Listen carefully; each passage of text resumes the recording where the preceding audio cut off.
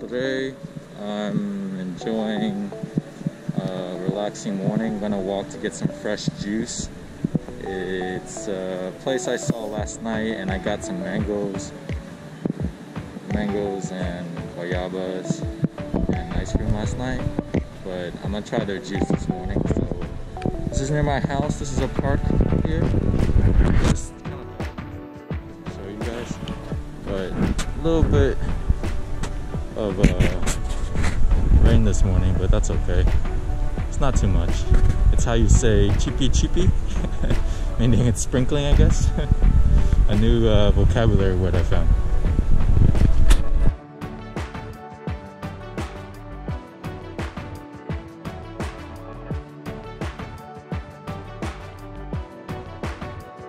So this particular morning I went to the fruit place that I had found last night just to get some of the fresh juice that I saw, and they make it fresh every morning, and it was a little bit more expensive in terms of price. It was, I think, 60 pesos, which is like $3, but it was totally worth it for this green juice that I got, and the fruit is really fresh, like the freshest I've ever had in Monterrey. This is my front porch.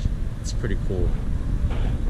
It's right next to the park, and it seems like they're doing some construction, but it should be good to go pretty soon, but I won't be here to witness it, so I'll be already gone.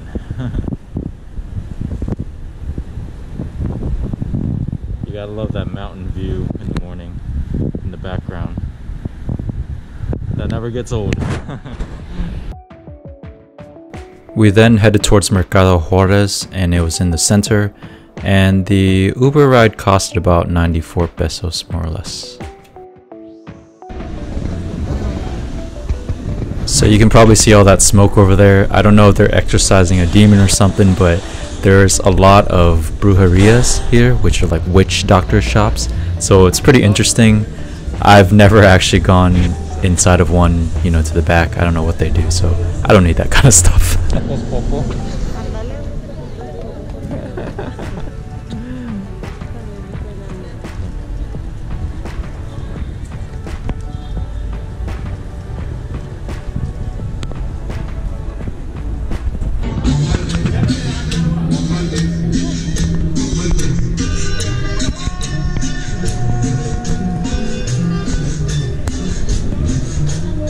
So we can't forget about churros, and this is churros rellenos, which is filled with different types of filling like chocolate, tarjeta, or caramel or other things.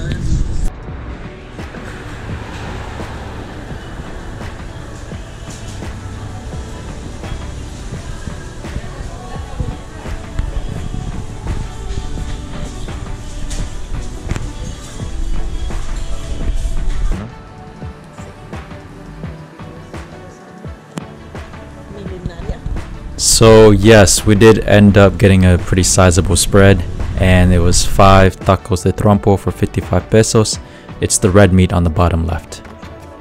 So I'm leaving today, walking out from the apartment, and this is the park.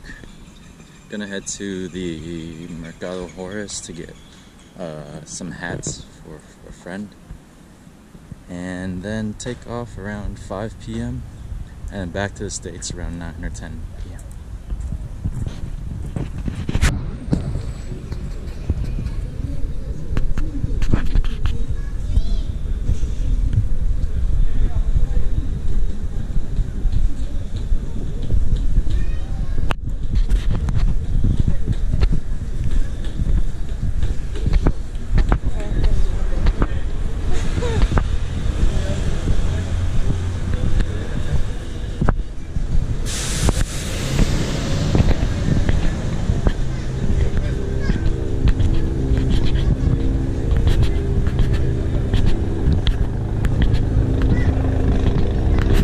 So what do you know, we found Merlin the Wizard, who had a box full of fortunes, and this is just another view during the daytime of the same place yesterday around 11 or 12.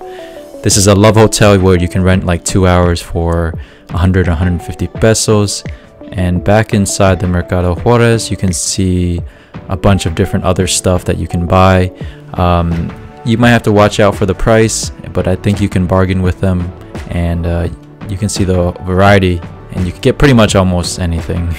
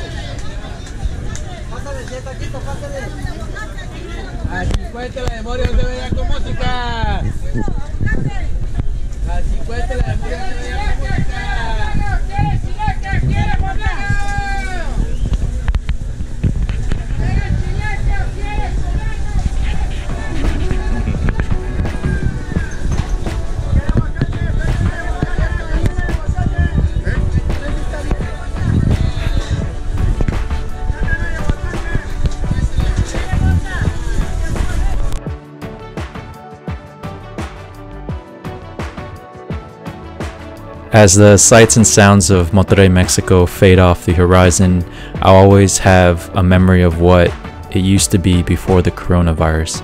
So places like the Paseo Santa Lucia, I remember the beautiful walks at night with the ferries and boats, and then also a place called La Estanzuela, which was a great hiking spot and a swimming hole on those hot summer days. So even though those places weren't here this time around, I'll still take back pieces of Monterrey with me, including some of the snacks like crispas and penguinos, or the lemon flavored Oreos. When I got to the Monterrey airport, I had to take a temperature check and fill out a symptom survey before I could get in. I got past security pretty quickly and re-entered the US into Dallas, Texas. I used my global entry card, which took about 10 or 15 minutes.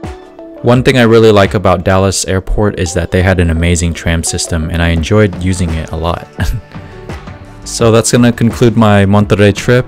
I leave you with a beautiful view of Cerro La Silla in Monterrey, Mexico, and I hope for the coronavirus to end soon so that we can all get back out there and see you on the open road.